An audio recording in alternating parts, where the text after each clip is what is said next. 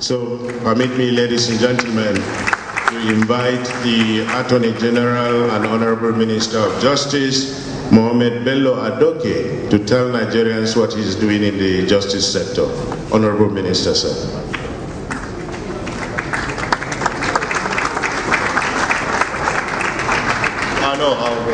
Yes, thank you.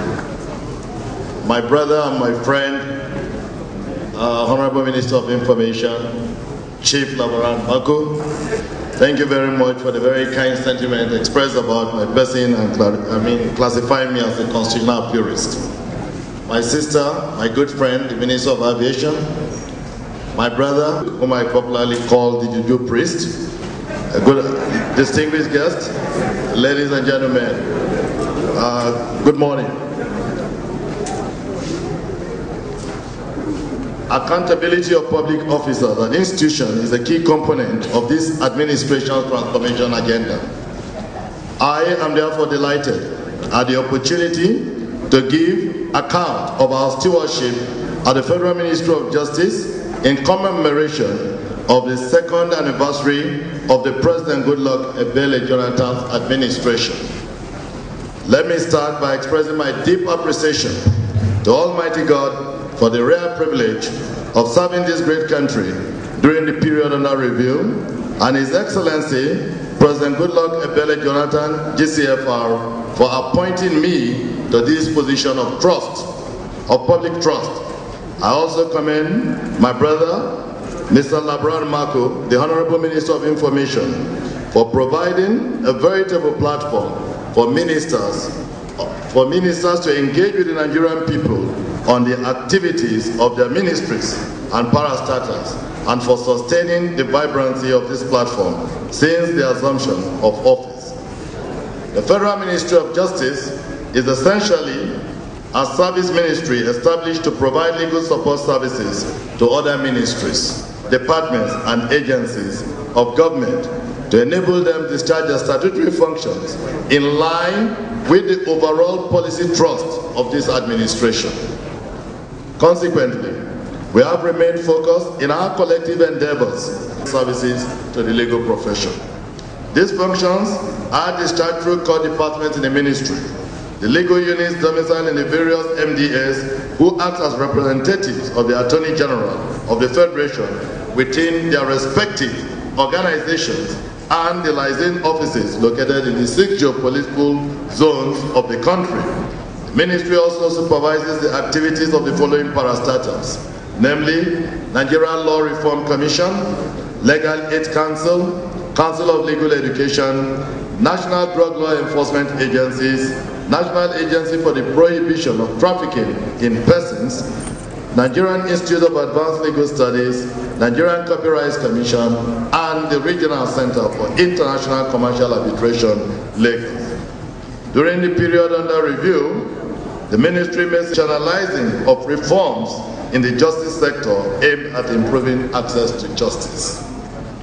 Mainstreaming the implementation of the Freedom of Information Act, drafting of legislation in the critical areas such as the war against terror, money laundering, and other economic crimes consistent with Nigerian international obligations. Timely and efficient international cooperation on matters of extradition and mutual legal assistance, adoption of measures to improve on the administration of criminal justice, and initiatives to reform our business and investment laws. To engender appreciation of the progress made in the areas mentioned above, the activities of some of the ministry's professional departments and units are discussed below in great details. The major challenge within the prosecution of crime, with the prosecution of the crimes and the ability of law officers of the ministry to effectively defend cases against the government, has been a combination of lack of capacity, low morale, and poor supervision. These had, in the past, resulted in low percentage of cases that are diligently prosecuted, with adverse consequences, and in respect of civil cases, the high percentage of judgment deaths, arbitral awards against the various MDAs. To stem this tide, vigorous capacity building trainings were embarked upon during the period under review. The ministry also benefited from capacity building training from the Justice for All, the British Council, the United States Embassy, among others. This training impacted positively on our law officers to the extent that the ministry has drastically reduced its dependence on external solicitors and enhanced its prosecutorial abilities, leading to more effective prosecution of criminal cases and defense of civil matters. The Code of Conduct for prosecutors has been articulated to ensure that prosecutors observe the highest professional and ethical standards in the discharge of their prosecutorial duties, as well as imbibe best practices drawn from other jurisdictions to guarantee fair conduct of trials. The guidelines for prosecutors that is in the final stages of completion will complement the Code of Conduct for prosecutors. Ultimately, our desire to ensure efficient and effective prosecution conducted with the highest possible professional and ethical standards will be obtained. During the period under review, a total number of 75 cases of terrorism and insurgencies were received and prosecuted. 16 of the cases have been concluded with 8 convictions, while 35 were struck out. A good number of the terrorism cases were struck out because the accused person had escaped during the attack on the prisons in Bauchi and in Maiduguri. The suspects will be arraigned as soon as they are apprehended. In addition, a total number of 244 general offenses, including culpable homicide, rape, armed robbery, and traffic offenses were handled. 15 cases have been concluded with 10 convictions, while the remaining cases are at different stages of trial, namely hearing, defense, ruling, and/or judgment. Although phenomenal improvement have been made in the criminal justice system, the fact remains that the workings of the justice system is still not as fast as we would desire. The abscondment of some of the accused persons who jumped bail also frustrated many of the cases. A total number of 60 petitions bordering on breach of rights of citizens, lack of action on criminal matters by the law enforcement agencies, and requests for takeover of cases from the police for lack of diligent prosecutions were received. All the petitions were promptly handled and appropriate actions taken to address them. In many cases, the ministry took over prosecution of such cases, which are tabulated in the table of content below, and the summaries you will see from the papers to be distributed shortly. Under the period under review, particularly the year 2012, witnessed heightened litigation in the Supreme Court, Court of Appeal, Federal High Court, the National Industrial Court, and the Economic Community Court of Justice. The ministry received about 539 civil cases bordering on different claims, which included the enforcement of fundamental human rights, actions relating to title to land, wrongful termination of appointment by various MDAs, constitutional questions, contractual matters, etc. The ministry was able to conclude over 86 matters in the domestic court, while others were before the ECOWAS Community Court of Justice. Most of the cases concluded were in favor of the government, and the ministry was able to save the government the sum of 501,278,765,770 naira. In suits the number of suits involved were also stipulated. The ministry is the Secretariat for the Presidential Committee on Judgment Debt Verification. The committee, which has representative from the Presidency, the Ministry of Finance, Budget Office, Accountant General of the Federation, the Nigerian Police Force, the Economic and Financial Crimes Commission, and the Nigerian Bar Association, meets regularly under the chairmanship of the Solicitor General of the Federation and Permanent Secretary, Federal Ministry of Justice, to verify and authorize payment of judgment debts obtained against government. During the period under review, about 89 judgment creditors were paid in accordance with the judgments verified by the committee. As a result of the negotiation which took place between the committee and the various judgment creditors, which led to the reduction of interest charges by them on the judgment debt, government was able to save the sum of 13,360,783,169 naira 39 kobo. The nature of all the claims and the judgments are articulated in the paper to be distributed shortly. The period under review witnessed increased wave of terrorist activities, especially in the northern part of the country. The ministry was therefore confronted with the need to provide a legal framework that will not only prescribe offenses and appropriate penalties for those who engage in the terrorist activities, but also provide the legal framework to coordinated response by relevant security agencies in order to fulfill government's obligation to provide security and protect the lives and properties of its people. In response to these exigencies, the ministry worked assiduously in concert with relevant agencies of government, the United Nations, and our development partners to fashion out the Terrorism Prevention Act of 2011. This was the first comprehensive legal framework to deal with the menace of terrorism in the country. Furthermore, the nexus between money laundering and terrorist financing made it imperative for us to amend our money laundering legislation to bring it in conformity with global efforts to counter terrorist financing, as well as satisfy the requirement of the Financial Action Task Force, known as FATF, the global standard-setting body in that regard. This resulted in the Money Laundering Prohibition Act of 2011. The weakness identified in the Terrorism Prohibition Act of 2011 and the Money Laundering Act of 2011 led to further amendments which gave rise to the Terrorism Prevention Act 2011 as amended and Money Laundering Act of 2013. To achieve this, the ministry worked tirelessly with other stakeholders to ensure that an appropriate legal framework for the war against terror consistent with global standards is put in place.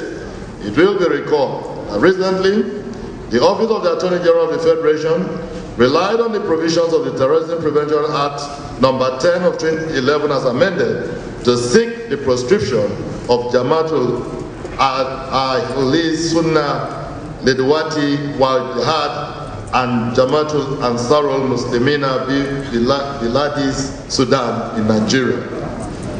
The Federal High Court has since granted the order, which has been published as the Terrorism Prevention Prescription Order, Notice Number 91 of 2013. The court granted the prosecution orders, which declared the activities of the two organizations in any part of the country as terrorism and illegal. B. Prescribed the existence of the two associations in any part of Nigeria, either in groups or as individuals, or by whatever name so called. Restrained any person or group of persons from participating in any manner whatsoever in any form of activities involving or concerning the proscription of the collective intention or otherwise of the said group. This will make it possible to now apprehend and punish members of this proscribed organization for engaging in terrorist activities, as well as confiscate any of the properties connected to terrorist activities. The complex casework group set up in the Department of the Public Prosecution is currently undergoing intensive training on the prosecution of complex crimes to enable them effectively handle the prosecution of complex crimes such as terrorism, economic crime, and corruption cases. International cooperation is the bedrock for concerted global action against organized crimes, which often transcend national frontiers. Nigeria, as a responsible member of the international community, is enjoined to provide timely international cooperation to requesting country in line with our obligation under various international legal instruments and the principle of reciprocity. Over the years, we've had to grapple with inherent administrative and bureaucratic red tapeism, which often the country in default of our international obligation in this respect. To address this challenge, the Central Authority Unit was established under the direct supervision of the Attorney General of the Federation during the period under review. This has resulted in specialized training and equipping of the unit for efficient and effective performance and timely response to requests for cooperation. The Ministry is grateful to the British Council and the United States Embassy for the support given to strengthen the unit. Furthermore, the mutual legal assistance in criminal matters within the Commonwealth Establishment and Enforcement Act, Laws of the Federation 2004, which regulates the provision of assistance in criminal matters, have become unsuitable for lagging behind new developments in the area of international cooperation. During the period under review, we proposed a mutual legal assistance in criminal matters bill 2013 to bring our legislation in tandem with modern trends and best practices. The passage of the bill into law changes that we have made, particularly the workable synergy with all competent authorities as well as other MDAs involved in the execution of all forms of international cooperation in criminal matters to fast-track the processing of requests for mutual legal assistance. I've given a comprehensive table of all the mutual legal assistance that we've dealt with in my paper. The Extradition Act, Cap E25 Laws of the Federation 2004, that governs extradition and other form of international cooperation, is also undergoing review to bring it in conformity with Nigeria's treaty obligation. Unlike the mutual legal assistance, extradition is a process that involves the judiciary.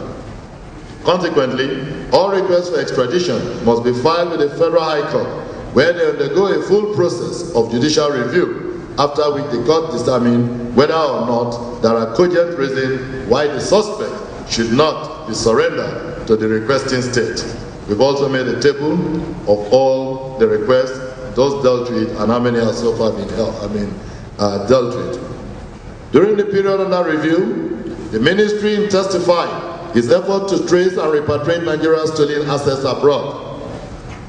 In this connection, we've maintained effective liaison and communication with targeted jurisdictions to keep pace with asset recovery proceedings in those jurisdictions. In 2011, our close liaison and negotiation with the island of Jersey led to the recovery and repatriation of the sum £5 million confiscated by the Royal Court of Jersey from Boswani, an injured national and an associate of General Sani Abacha, and of his money transaction from Nigeria.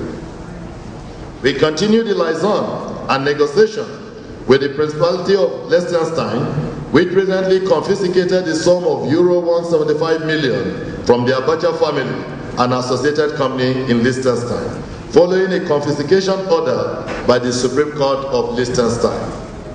However, the companies involved have lodged an appeal against the decision before the European Court of Justice in Strasbourg.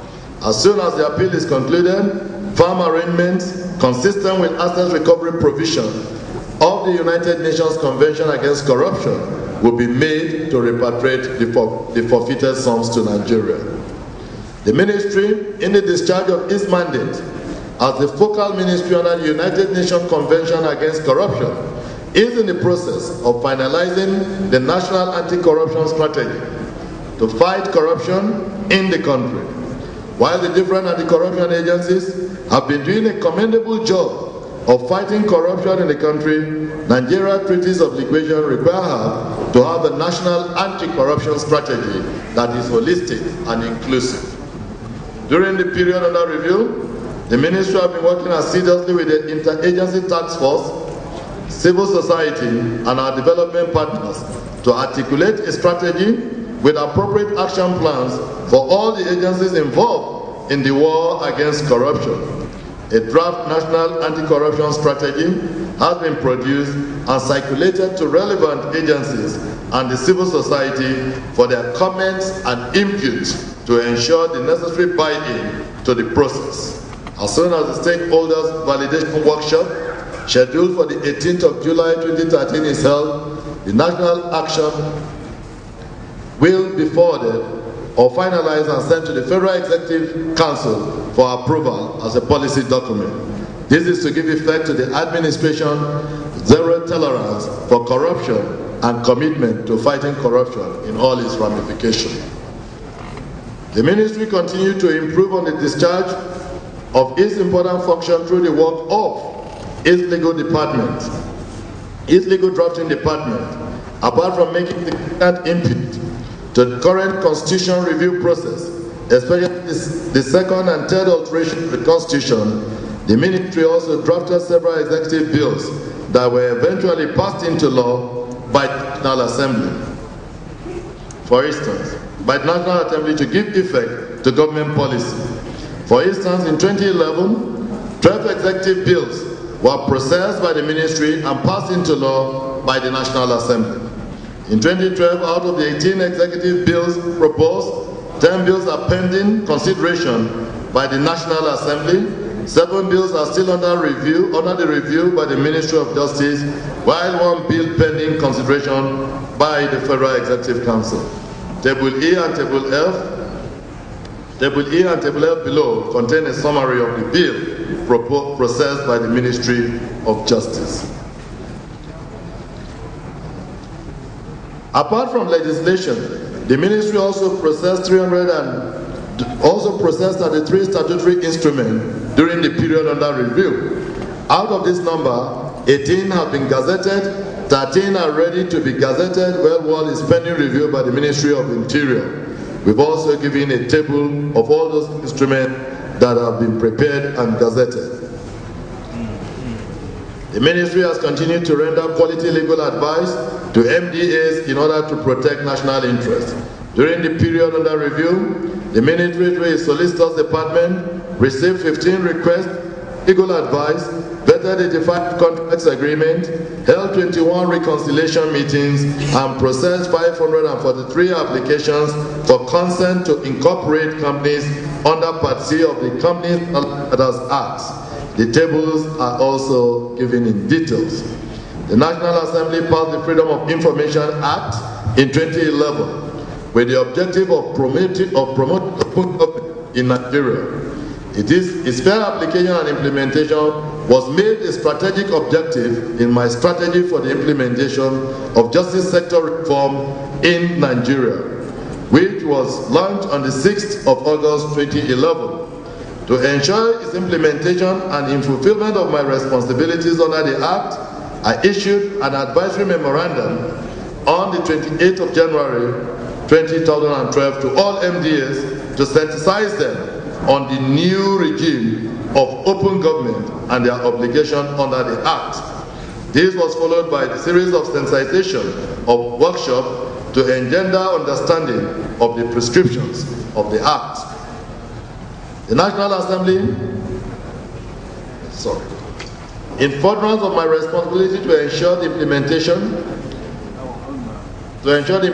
of the Act, I issued the guidelines for the implementation of the FOI on the 12th of March 2012 to assist public institutions to interpret the Act as well as discharge their obligations. The feedback received so far from the public encouraged us to embark on a further review of the guidelines, which has been concluded and published as the revised guidelines on the Freedom of Information Act with the generous assistance of the United Nations Development Programme. The Ministry has also co-hosted Freedom of Information zonal workshops and trainings in Ekiti, Asaba, and Abuja. We have also created a website and dedicated contact phone numbers, which are listed in my presentation, to enable the general public to engage with the Ministry on matters related to the implementation of the FOIA. During the period under review, the Ministry has submitted 3 annual reports, April 2011, April 2012, and April 2013, to the National Assembly on the implementation of the Act in compliance with the Attorney General of the Federation's reporting obligations under the Act. The cumulative effect of these measures and effort is to give effect to the administration's commitment to accountability, transparency, and open government. The Ministry continued to discharge its functions in order to enable Nigeria to comply with our obligations under various international legal instruments. The Ministry hosted the 51st session of the Asian African Legal Consultative Organization and the Chief Prosecutor of the International Criminal Courts in Abuja during the period under review. The Ministry and its parastatals have also been active in the work of the 6th Committee of the United Nations General Assembly the United Nations Convention Against Corruption, United Nations Convention on Transnational Organized Crime, and the World Intellectual Property.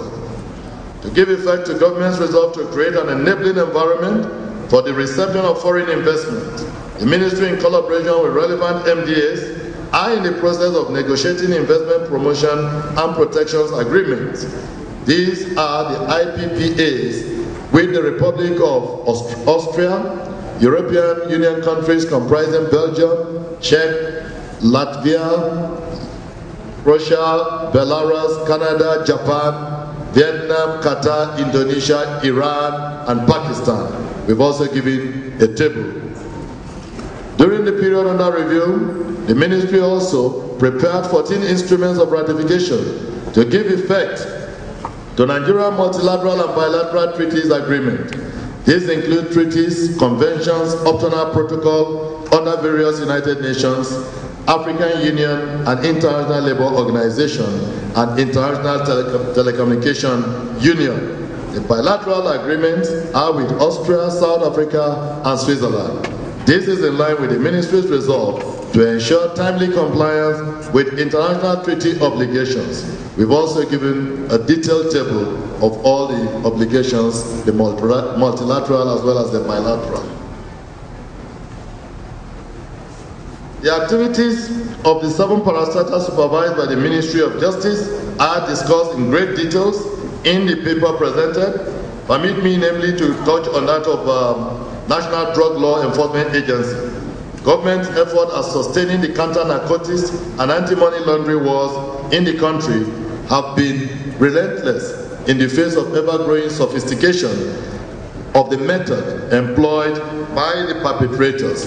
The agency has maintained intensive and extensive coverage of all the nooks and crannies of the country, despite numerous challenges in order to ensure drug supply and demand reduction in the country.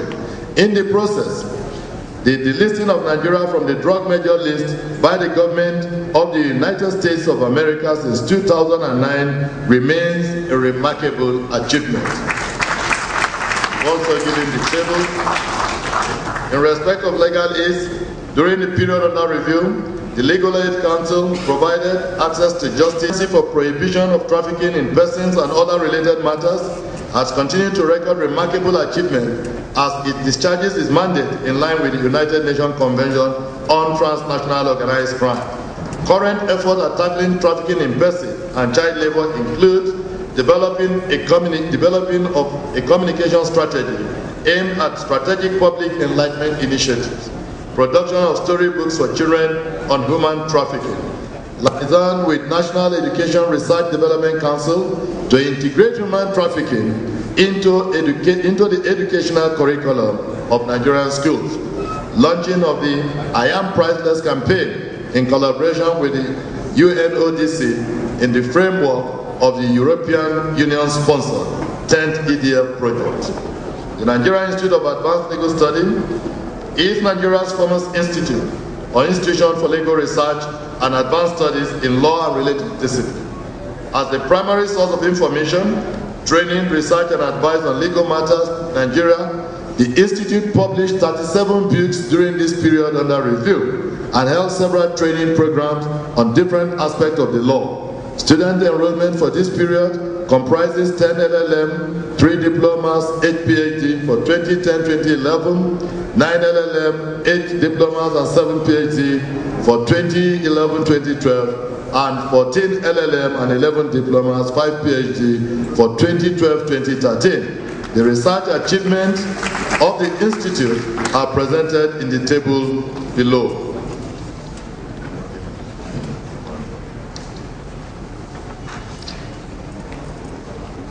In respect of the Council of Legal Education, 2 new campuses came on board the Nigerian Law School during this period and are located in Yenagoa, Bayelsa State, and Yola, Adamawa State. They are expected to take in 1,500 students each from the 2013-2014 academic session, leading to an increase in the overall intake of students by the school to 8,000. With this development, the school can absorb all graduating students from approved law faculties. the school has undertaken a number of projects geared towards providing conducive environment for students, and those details are provided. The Council has also constituted a committee to review the LLB curriculum in faculties of law in Nigeria to meet the current needs of the country. It has also cleared a backlog close to 10,000 students, which arose from over-admission by some universities. In all, 4,532 students, lawyers, were called to the bar in 2011-2012. The Nigerian Copyright Commission, established in August 1989, has continued to carry out its statutory mandate of administering, protecting, promoting, and enforcing and regulating copyright in Nigeria. In sum total, I would like to express my ministry's gratitude to His Excellency President Goodluck Bello Jonathan for the immeasurable support and encouragement we've received. Let me also seize this opportunity to appreciate the vital role of the media in publicizing the activities of the ministry and its parastatals. This has continued to raise public awareness of the concept and practice of the rule of law and all its precepts, as well as the role of the Ministry of Justice in ensuring that the government and the entire citizens of this country respect and observe the rule of law. I thank you for your kind attention. So, permit me, ladies and gentlemen, to invite the Attorney General and Honorable Minister of Justice, Bello Adoke, to tell Nigerians what he's doing in the justice sector. Honorable Minister, sir.